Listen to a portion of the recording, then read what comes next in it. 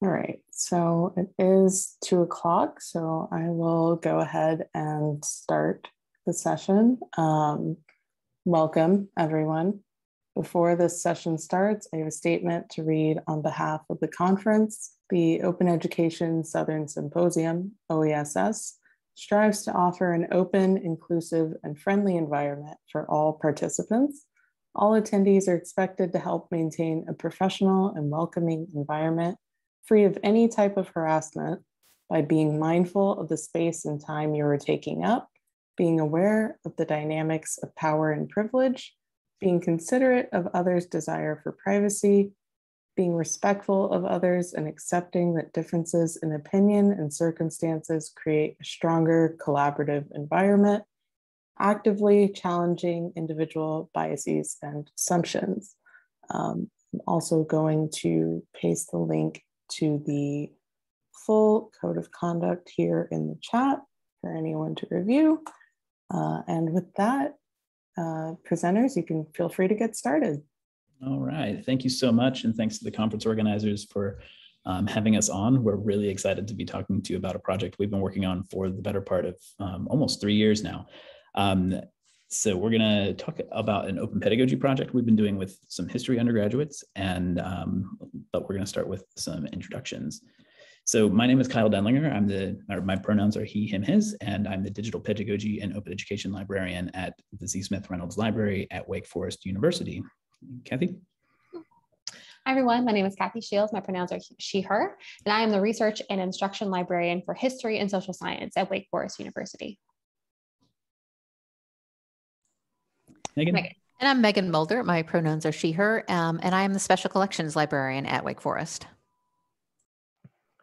And I'm Mir Yarfitz. My pronouns are he, his. I'm an associate professor of history, also in women, gender, and sexuality studies and Jewish studies, also at Wake Forest University. All right, so here's a little bit of an agenda for what we're going to be talking about. We're going to tell you a little bit about the context of Wake Forest and the class and the students, some of the background of our project, as well as some of the planning and the problems we were trying to address by the project that we designed. We're also going to spend a lot of time on the guiding principles that shaped our design of the course and our delivery of it, and how openness, student agency, and messiness kind of guided all of our practice. And then we're going to spend some time on embracing this messiness by showing you kind of a guided tour of the various volumes of this open access primary source reader that our students have produced over 3 separate semesters. So some context about what we did. Since 2019, we've been using open pedagogical practices with students to collaboratively research, author, and publish 3 different volumes of an open access primary source reader.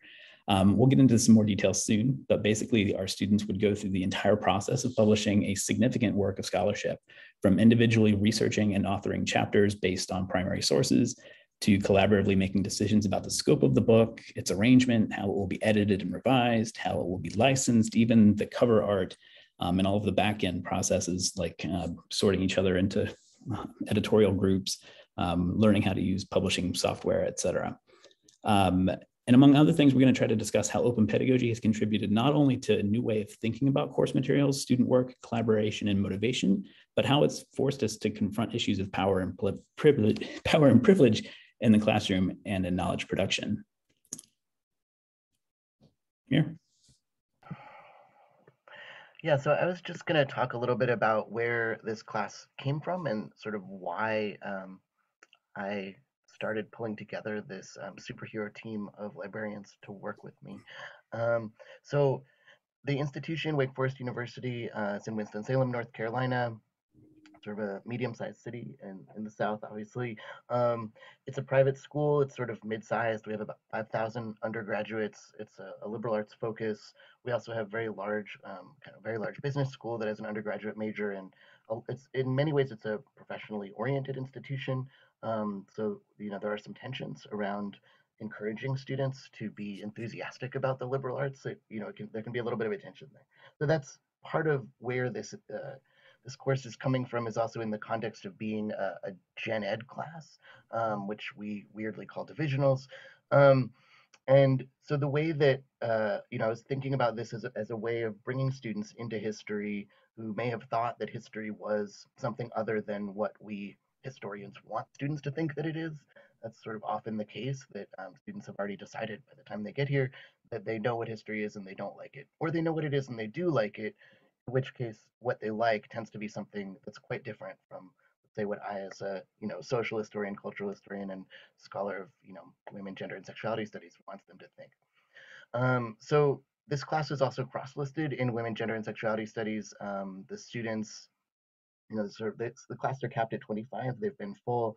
The classes have ended up being in many ways quite different from who ends up in a typical Wake Forest class, particularly a sort of typical gen ed class.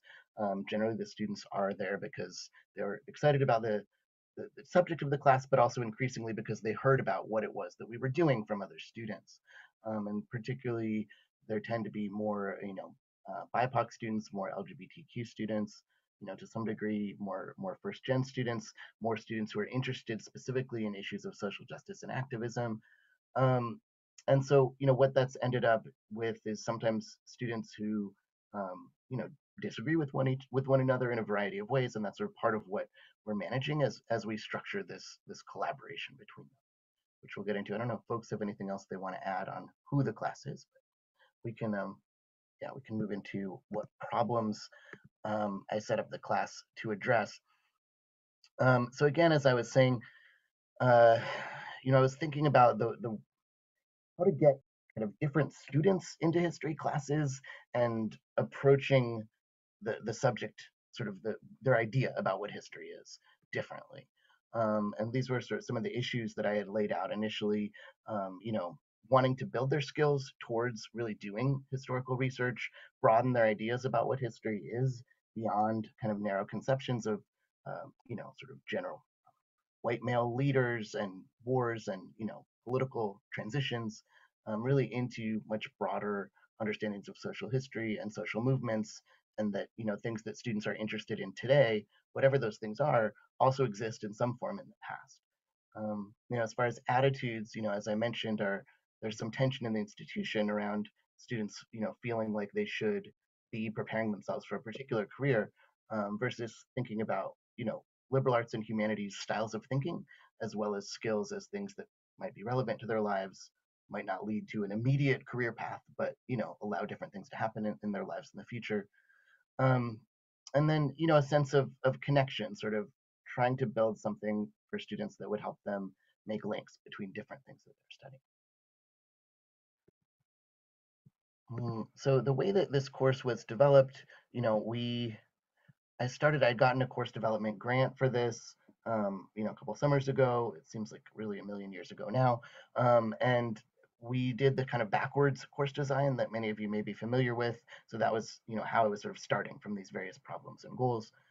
And as I started thinking about this, I began to reach out to some librarians. I first reached out to Kathy Shields because I sort of knew her and had a sense that she, could help with really thinking about what kind of how to build students' skills in these arenas. And then I also reached out to Megan, who I had worked with in special collections and bringing students into special collections before. That was something I really envisioned as key to this.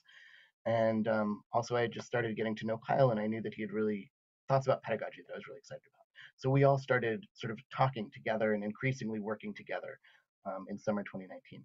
We did the first iteration of the course fall 2019. There was a way in which we were definitely building it while flying the ship, and particularly around the mechanics of writing a whole book together while trying to publish it digitally and also in print. Kyle will talk more about the messiness.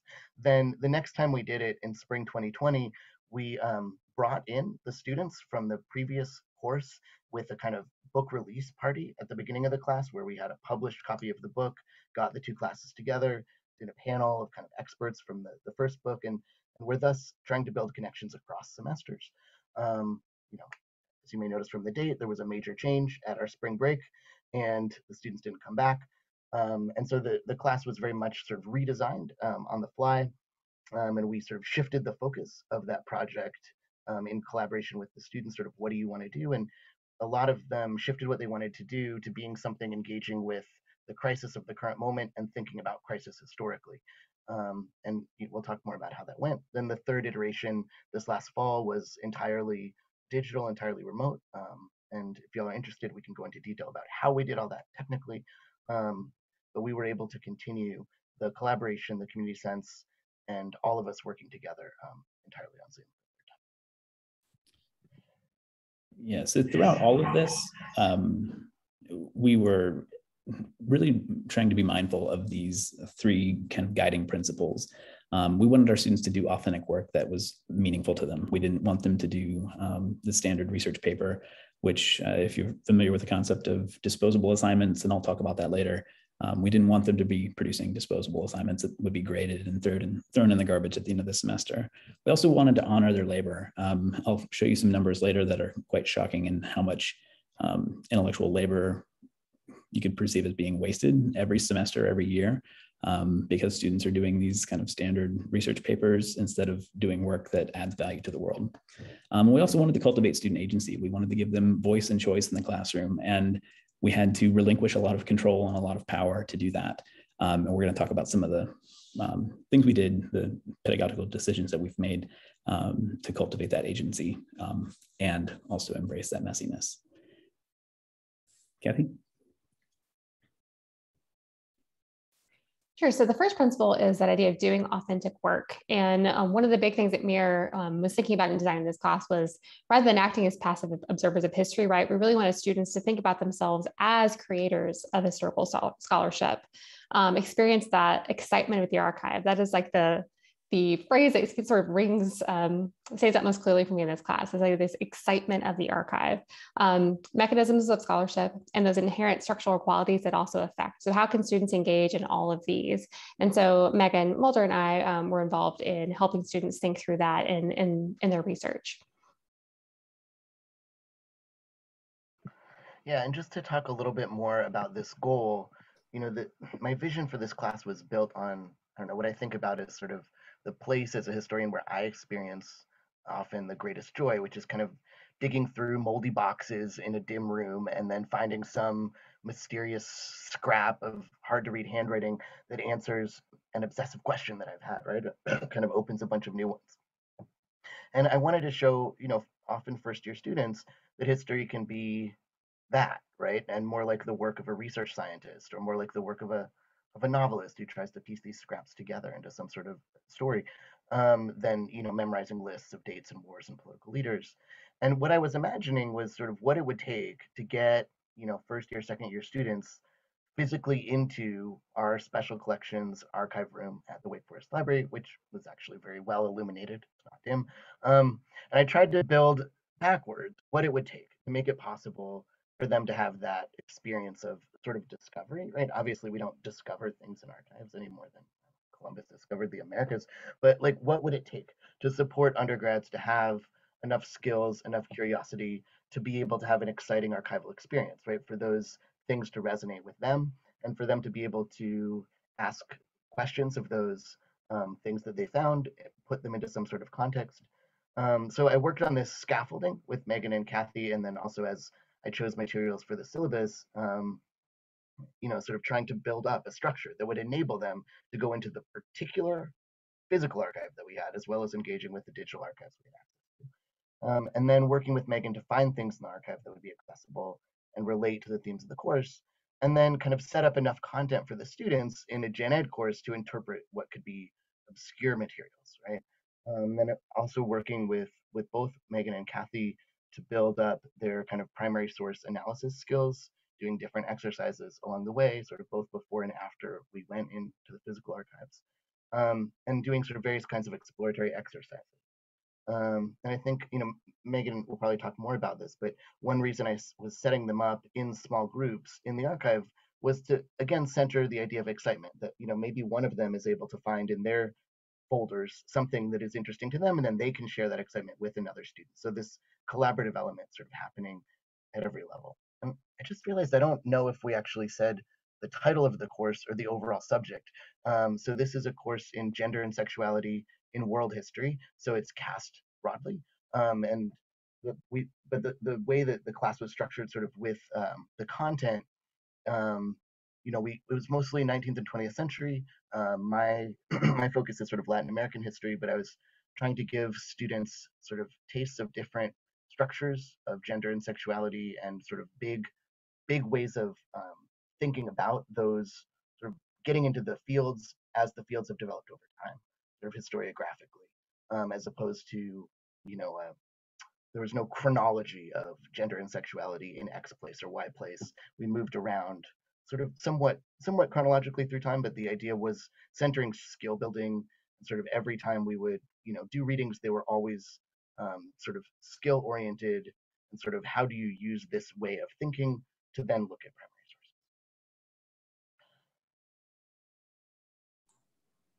sources. Yay. So I'll talk just a little bit specifically about the in-person sessions that we did in the special collections and archives. We were able to do this for the fall 2019 class and the spring 2020 class. The last fall's class, was entirely virtual. So unfortunately, we weren't able to do in-person sessions, but hopefully we will be in future classes. So I'll describe just briefly what we did and tell a little bit about how we worked to have it align with the class goal of having the students do authentic work of historical research. So the first class visit to special collections and archives occurred very early in the semester, I think actually the first week of the class. And the emphasis was really on getting students comfortable with using the archives and letting them experience the excitement of encountering, primary source materials in their original formats. Mir and I selected a really wide variety of materials. That was another goal, was to broaden their ideas of what counted as, a primary source, what counted as history. So there were a lot of different things. We set up different stations, and the students moved around in various groups. They rotated so that they would have a chance to look at all the different types of materials that we had available for them, and then had a brief class discussion at the end. For this first session, there was no, really specific pedagogical goal other than having the students experience the archives and experience the excitement of looking at archival materials. The second class visit was about a month later, and it involved more in-depth analysis of just two collections that we pre-selected from the archives.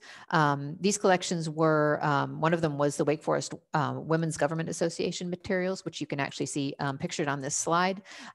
This dates from about the 1940s through the 1970s. It includes things like this published guide to rules and regulations for women students at Wake Forest, and also a large archival collection of meeting minutes and lots and lots of discipline cases, which the students found very interesting. And then the other collection that we looked at was a large collection of correspondence from a North Carolina woman who taught in a mission school in China in the first half of the 20th century. So both of these were really large collections that allowed students to kind of dig in and experience the earliest stages of encountering a primary source and trying to sort of make sense of it. I think one thing that was important for the classes that were able to be there in person was that using the physical materials kind of facilitates the experience of seeing primary source in context. I mean, you can do that with digital materials too, but it can be a little more challenging. It's different when you can actually see, these boxes of stuff and how one item in it relates to the other things, which is really important, especially in a class like this, where one of the things that we're trying to do is identify gaps and omissions in the archival record. So those were our two class sessions. And I did find it to be a challenge to first think about how to facilitate students doing the process of real historical research when most of them had never done archival research before. They weren't bringing any background knowledge about the materials. And I didn't want to, kill the fun and excitement part by, having to do an information dump and giving a lot of lectures. So we had to think about how that we were going to be able to actually accomplish this. For me, kind of two things ended up being important and key. And there were a lot of other things that Mir will probably talk about too. But two things were important for me. First of all, the class sessions themselves were very sort of unstructured. I might not call them messy just because our processing archivist doesn't like me using that word in reference to, collections she has very carefully arranged. So we weren't messy, but we did relinquish a lot of control to the students. There was no particular assignment. There was no, document analysis worksheet, which we, will use a lot of times in archival classes. We basically just sort of plunked the students down in front of the materials and let them, just see what they found interesting, see what questions they had, what they could make of the stuff. and hope that, in the process of discussing it with, their fellow students and with us, they would experience that process of learning to make sense of a primary source. But I will say that in order for us to be able to relinquish this amount of control during the actual class session, we actually had to do a lot of planning. I think I probably did more planning for these, unstructured sessions than I would do for a session where I was, more in control and more guiding them through the materials. Fortunately, as Mir said, he brought the librarians in very early in his planning process, which was great. We had time to think about what materials we were going to use, and I was able to get a really clear sense of what Mir wanted to accomplish in the sessions.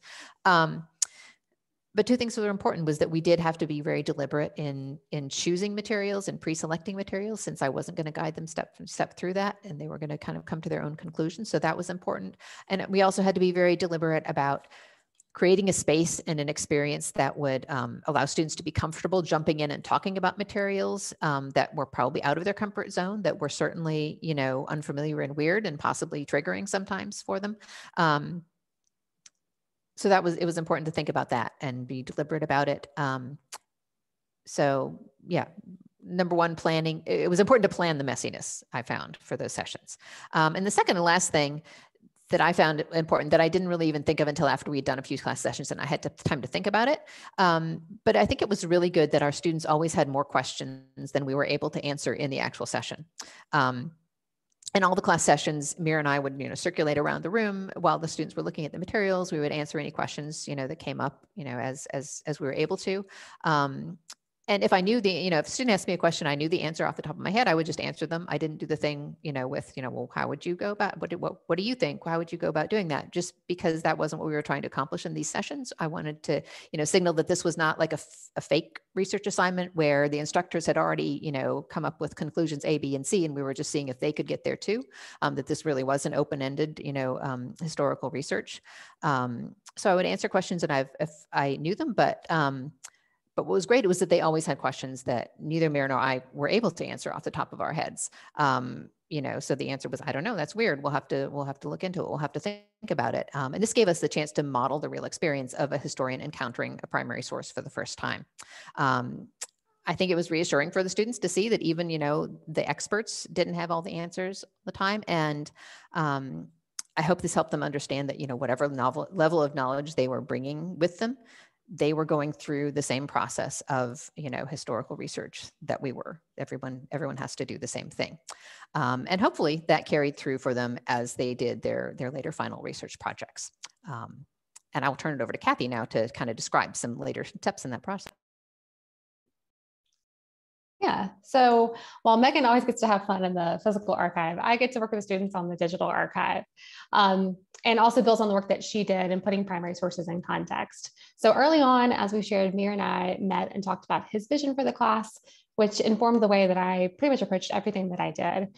We collaborated on a research guide for the class, which I've put an image of here, which not just provided links to potential resources, but also had a section on how to use primary sources, what questions to ask of primary sources, and also linked out to prior versions of the book after the first semester to get that sense of collaborative connection and collaboration between students. As Mir mentioned, the scope was pretty wide, so we kind of focused on 19th and 20th century, but students had a lot of agency in what they chose.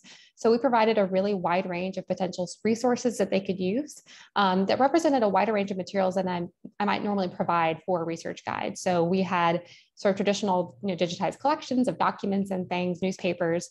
We also provided oral histories, podcasts, visual sources, because we really wanted to give students the freedom to choose a source that they connected with. We included both openly available collections as well as subscription resources available through our library. And that's really, it was good that we had sort of an emphasis on some digital collections and ebooks as well for the spring and fall of 2020, since students had to rely on more heavily on those digital resources in those semesters.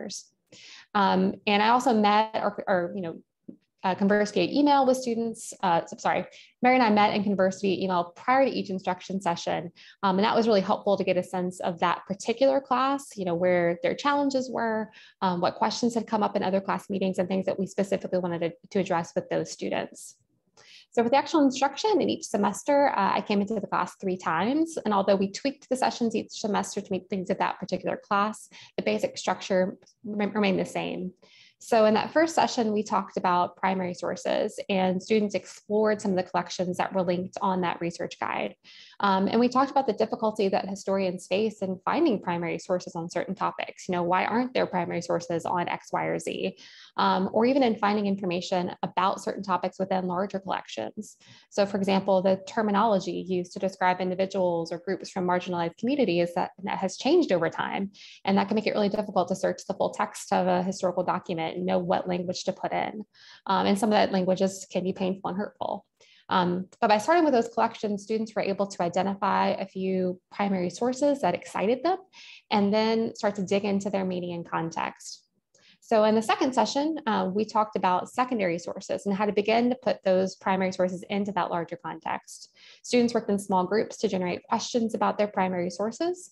And then we explored some of the places they might go to answer those questions, books, databases, websites. And we also had to address some of the issues that historians face when there's a lack of scholarship on an individual or a topic, and talk about how to sort of research around a particular source. How can we find out more about it, even if we're not looking at the specific name or the specific event? And then in our third session, which I know Kyle will probably talk about this more later on, we discussed citation, which is a pretty tedious task, but it's really important when creating a work that's meant to be shared openly. Anyone who's ever had, any historians who've ever had to use a list of footnotes to try to find sources knows how important that citation is. And after the first iteration of the class, we realized that that need for consistent citation for the primary sources was really important, especially those that were visual or weren't from sort of a traditional printed source. So that was part of that messiness, right, of figuring out how to help students work through those more challenging sources and how to cite those in a way that was somewhat consistent.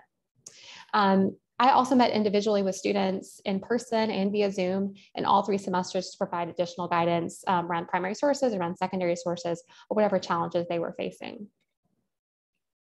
And we wanted to include just a few quotes here to get across that idea of students really feeling like they were doing authentic work. So these all happened to me from the fall 2020 semester, which was fully virtual. But I love this quote from a student who said they felt like a real researcher collecting evidence and felt really proud of the work that they did, and that they have an actual book published at the end. I also love this one, that the student really was willing to take a risk and approach research in a new way because of this idea of authentic research and the structures of the class, which we'll talk about more later on, but that really motivated the student to go for a topic that they wouldn't have typically if they've been maybe doing something for a grade instead as part of this larger collaborative project. And finally, this is a long one. I'm not going to talk about all of it, but this quote really just embodies so much of what we try to do as librarians, which is making the library less intimidating, making connections with students so they feel comfortable coming back, giving them a foundation for using our resources. And then for this class, there's that additional bonus, the excitement of being able to engage with a 150-year-old book and use it to write something and become a published author with a book in that same library. So I love that the student really felt like the work that they did was important and that they gained something beyond this class from that experience.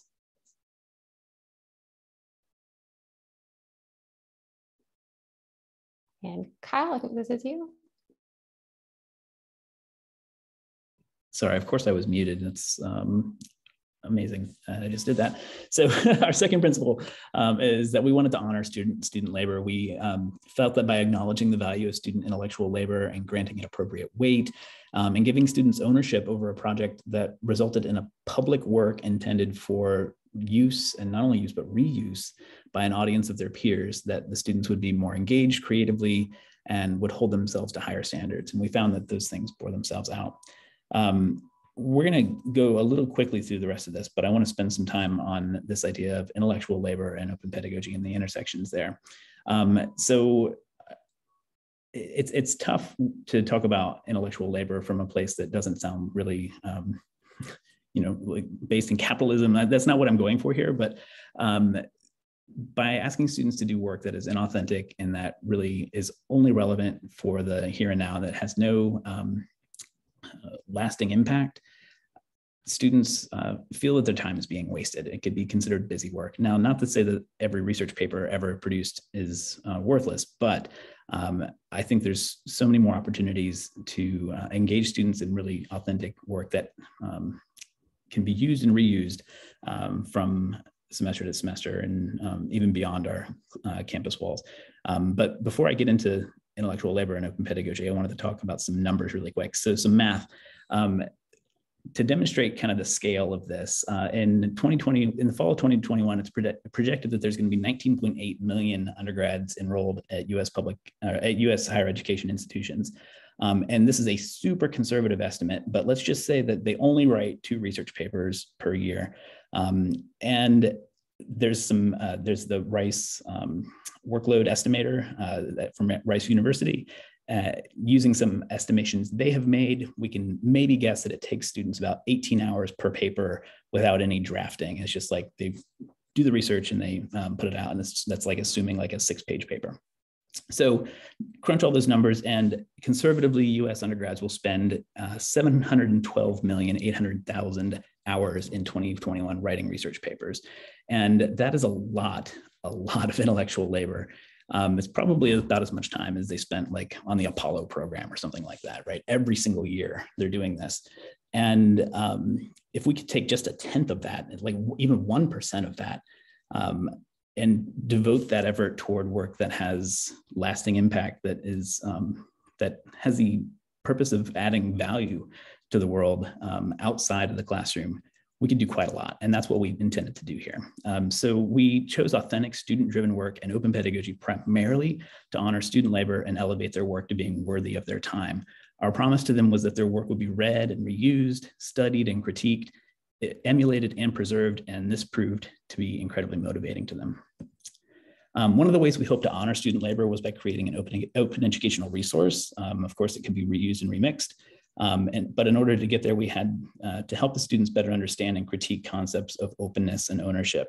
And as you might imagine, openness was a fairly new concept to almost all of our students. I spent a single 50-minute class visit facilitating an exploration of copyright in the Creative Commons with an emphasis on the 5R permissions of OER. So revise, remix, reuse, retain, and redistribute, if you're familiar with the work of David Wiley.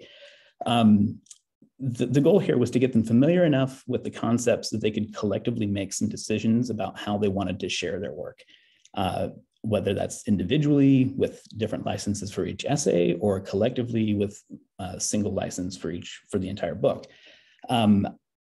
I thought that this session was going to be boring for them. I thought they would completely gloss over and ignore most of what I had to say, but as I'll share in a minute, that was not at all the case. We explored how additional attributes of Creative Commons licenses like non-commercial, no derivatives, share alike can sometimes complicate downstream uses and make their student work less open. But we also tried to approach it from a place of empowering the students to make an informed decision that would honor their labor while giving some freedom to future readers. Students really seemed to take to this idea right away. They saw the value in using open licenses to facilitate greater access to marginalized stories and reduce the reliance on commercial textbooks, which is a justice issue, but they were somewhat divided on how open their work should be. In fact, in this project's first iteration, the students had a super heated debate about the non-commercial and share-alike attributes, which Mir and I just kind of looked at each other in that class session and we're like, we did not expect this at all, but it was amazing. Ultimately, the students settled on the Creative Commons attribution non-commercial share-alike for their first volume. We also wanted them to explore the relationship between openness, public participation, and risk. We were clear that all decisions about openness and publicness were to reside with them, the students, and that any one of them could choose to participate differently if they wanted, either through a pseudonym or an alternative assignment. Additionally, we critiqued traditional ideas of ownership. What does it mean for someone to own intellectual property? What if that property is someone's story? How are our attitudes toward openness and ownership influenced by colonialist ideas of what is and can be owned? Who owns the means of knowledge production and who gets included and who gets excluded? Whose stories get preserved and told? And similarly, we talked about the pedagogical implications for students to fully own the process of knowledge production. For many of our students who are interested in justice issues and campus activism, this project very much scratched that itch, which was extremely motivating. I also want to spend some time talking about the platform we chose. So going into this, I knew that I wanted a platform that was based on open source software. We explored a number of different alternatives, whether that was creating just standalone websites, using hypothesis annotation software to annotate some kind of text version of the primary sources they chose. But ultimately, we settled on Pressbooks, and that kind of led a few of the design decisions further on. So we wanted a platform that was open source that gave us a lot of export options for both preservation and portability concerns. And we wanted a platform that had some way to give students access as authors. And Pressbooks then became kind of a natural choice. So we created a sandbox Pressbook space where the students authored and formatted their chapters, they inserted images, and et cetera. Not all of them took to it very well. It was messy and extremely complicated. And I had to do a lot of work on the back end to get the book's publication ready. Things like standardizing footnotes and captions and citations, headings, image placement, and all of that. But we definitely learned a lot in the process and wound up using it again for the third iteration. And our third and final principle is that we wanted to relinquish as much control as we could and cultivate student agency. And by doing so, in tandem with doing authentic work that honors their labor, we believe that students would be more engaged and more intrinsically motivated to produce a high quality work of scholarship. And here we're going to talk a little bit about some of the changes we made to our teaching that serve this end. Yeah, so in talking about this course, I mean, we're hoping to inspire folks to maybe try some of the pieces that might fit in your situation. You know, we don't feel like no one has to do all of the exact things that we did. These were just the things that we wanted to do. But we did feel like the overall kind of synergy that we got wouldn't have worked without the ungrading style of the class. And you know, for those of you who are not familiar with ungrading, and various folks have talked about this type of teaching in various ways.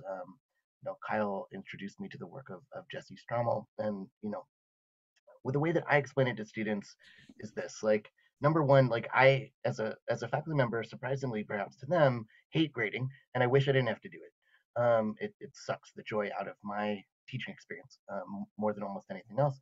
But more importantly, you know, really compelling research argues that grades make students think less deeply, avoid risk taking, and you know, to really lose interest in the process of learning. Grades don't really provide good incentives or good feedbacks or good markers of learning, and erase the ways that learning can be idiosyncratic and subjective and emotional. Also, grades obviously encourage competition and tend to reproduce existing structures of privilege, depending on what kind of background students are coming in with. We certainly notice very high levels of anxiety at wake or around grades, which completely, you know, is not in proportion with the kind of actual role that they play in students' future. Because though we do have to turn in grades, we set up a system where, you know, students would be assigned a grade at the midterm and at the final points. But the way we did it is students assigned their own grades and wrote a, you know, a lengthy text, and, you know, talked to them and sort of tweaked what I suggested that they do in that self-assessment. There was also a daily self-assessment that they did, a brief one every day at the end of class. So, you know, part of what I did along the way with this was kind of meta, talking to them about the importance of their own ability to self-assess and self-regulate, and how that's something that they would need to build coming out of high school. That's not something that they necessarily would have built already in high school. And also talking to them a lot about the challenges of taking these kinds of risks, and of sort of learning to be their own sort of monitoring for themselves what they thought, what were their standards, what were their values, what were their goals. And we would, you know, several times sort of students with themselves, we laid out collective class goals in various ways. And then I talked to students about selecting from among those or elsewhere their own values, their own goals. Did they want to work, for example, on speaking more in class or on stepping back, you know, those sorts of things. And then encouraging them to sort of discuss in their self-assessments, how did they do towards those goals. And this ties in very much with this principle of radical trust, right? I certainly find that students are their own harshest critics. I don't think that they're lazy. If a student appears disconnected from my class, I just try to remember how much they have going on in their lives. And if they're super checked out, there's probably something wrong, not that they just don't care. And when I've approached them with trust that they'll show up as best they can, I've rarely felt like they're taking advantage of the situation or taking advantage of me. But then using these self-reflections, you know, they often really openly grapple with how they're struggling to prioritize things, or how they might be doing the work for this class differently or earlier. And then I kind of encourage them to go in that direction. I have individual meetings with them often if there's any sort of potential crisis, or sometimes group meetings after classes. Yeah, so these pieces really were key to the way in which this class functioned collaboratively, but also students took risks that they wouldn't have otherwise taken. And just very briefly to continue with speaking about the collaborative elements of the class, as we've discussed, the structure of the class was really built between myself and the librarians, and then we, very much continued to work together through each iteration of the class. Among the students themselves, collaboration happened in several different ways. A lot of the class activities were kind of various kinds of small group activities, large group discussions of text, small group activities, related to skills, concepts, readings. And then with the project, most of the chapters were done individually. Some students did choose to do them in pairs, but then there were various kinds of collaborations in those specific projects through regular peer reviews and check-ins, through the formation of kind of chapter groupings. And during that COVID pivot, we created kind of little trusted peer groups so that students met with one another between classes and kind of helped each other move along on their projects, helped each other, figure out how to use the digital resources, think through if they were struggling with, formatting or anything like that, they could also help each other in that way. And we also set up cross-cutting working groups for cover art, for title, for acknowledgements, that sort of thing. And then, as Kyle noted, there were these various big group collaborative decisions from the Creative Commons licensing, but also we collectively kind of analyzed prior books in the class to sort of set new goals. So they were like, oh, this previous book didn't do much outside of the US. We would like to do more outside of the US. And then they made their decisions collectively, not just on what they individually wanted to do, but what would work the best for the group. And in the final feedback, many students said while they were very proud of their individual chapters, they were even more proud of what the whole class did together. They also saw that they were individually able to do better work as they did this kind of mutual support through their own research. And my hope is that this helps them in other courses to not just do their work by themselves in their rooms, but to continue seeking out ways to work together. Yeah, and so finally, by letting go of so much of this control, both in grading and how students organize themselves, we really needed to be comfortable with this messiness. We could have approached this from a very top-down kind of traditional approach where we pre-designed everything and made sure everything was really well scaffolded, and probably would have come up with a very underwhelming project. So some of our processes broke down almost immediately, and that it became apparent. And I remember doing a demonstration of Pressbooks when I learned that there was an image attachment storage quota, and we exceeded it with like one image. And so I had to find a way to get around that. The students did not produce perfect work. Some of their work had pretty terrible citations. Some of their images had watermarks and were clearly just downloaded from Google Images. And so we worked hard to fix all of these things, but there were just so many things that we could not have predicted. And if we had tried to control them, would have resulted in a much less authentic experience.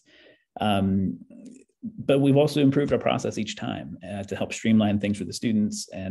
But if we wanted to give them the wheel, so to speak, we needed to trust them and not hover over them the entire time. Our primary concern the whole time was for their learning, and there wasn't a single part of this that wasn't instructive for them. They learned that rigorous scholarship is difficult to produce. They learned that a book represents an entire process that includes research, writing, technical skills, legal concerns, and lots of setbacks. They learned that collaboration is difficult, even in the best of circumstances. But they also learned that none of them could have done this on their own. So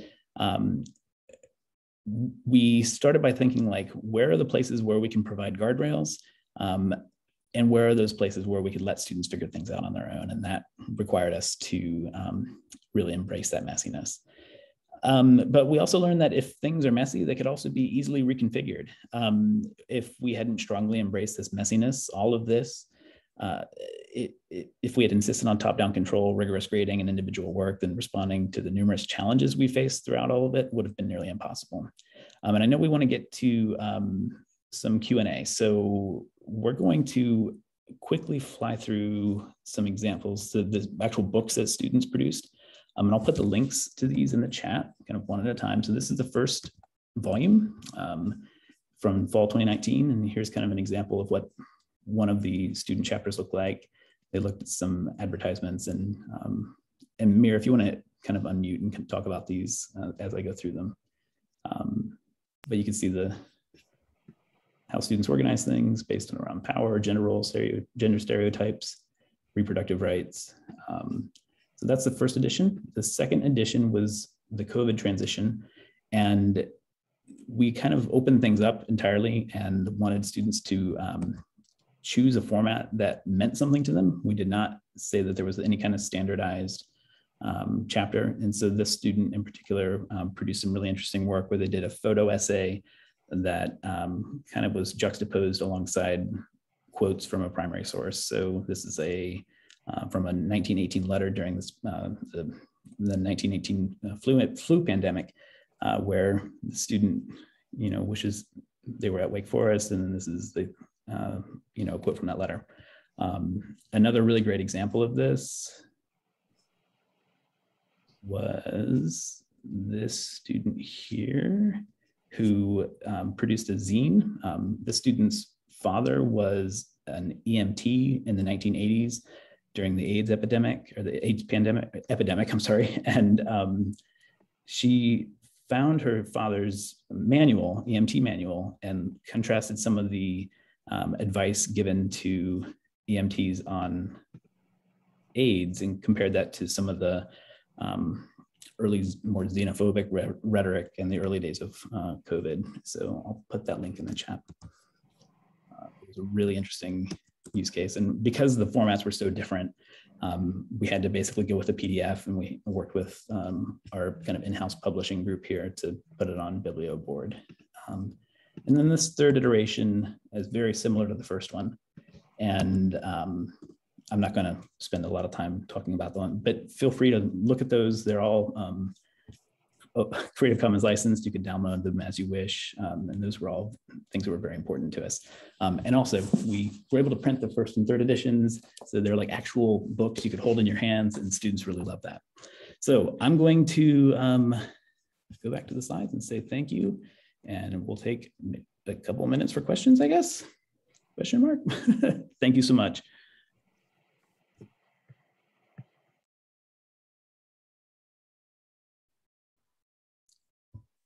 And I guess if you want to use the Q&A or the chat, we'd be happy to take some questions.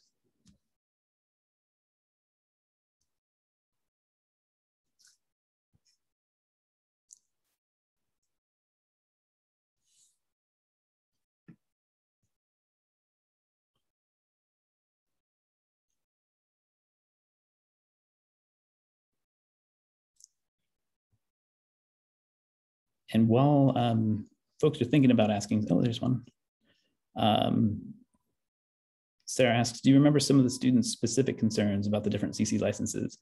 Yeah, I could talk about that for a moment. Mir, feel free to chime in. But there were a few students that were concerned about the non-commercial attribute, I remember, that were, some were insistent on it, and some were like, if anybody wants to come along and use my work to sell it, that'd be fine with me. There were some that were really divided on the no derivatives. They wanted their work to be kind of frozen in time, and didn't want people coming along and changing it. But then a lot of students were, well, no, we want people to improve this over time. And so they were all, this was all based on a 50-minute introduction to Creative Commons, but so some of their concerns were like very surface level, but it was amazing to me how deeply they thought about it, even after that short introduction. Mir, do you have anything? Yeah, one of the things that just came up and we talked about with them was just how much they'd internalized sort of capitalist principles around work and copyright and sharing. And like they were not also super comfortable really tweaking, adjusting, modifying, editing prior students' work, right? They were like, we want that to be frozen in time, and then we want ours to be frozen in time. And that was just an interest, we were hoping that they would see the remixing value or more of a kind of collaboration across time. And we just found that was challenging. And then, yeah, they're like, we don't want anyone making money off of anything because we hate capitalism. And then some of them were like, well, wait, if somebody wants to like include this in a textbook about teaching or about whatever, like that would be cool, you know. So yeah, the way that those internalized messages played out was very interesting. Yeah. And Esther asks a question, and Mir, you're probably more qualified to answer this one. Do you see it? Esther asks, what percentage of the class was dedicated to imparting knowledge versus working on the project?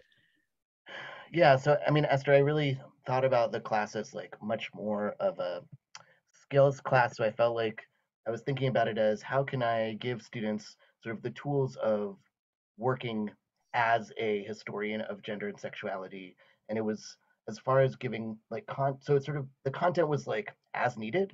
So, you know, for example, before the special collection session where we looked at, you know, the Baptist missionary, we did some reading on sort of trying to put that into context, or, you know, trying to put what the college co-eds were doing in a particular context, or, you know, we would dig in on certain you know, international examples of let's say different forms of thinking about gender and sexual identity, as you know, where there were certain like key, I don't know, it was like I had like, you know, 5 principles of like thinking like a gender or sexuality historian, and I was like, okay, they need to grasp this concept.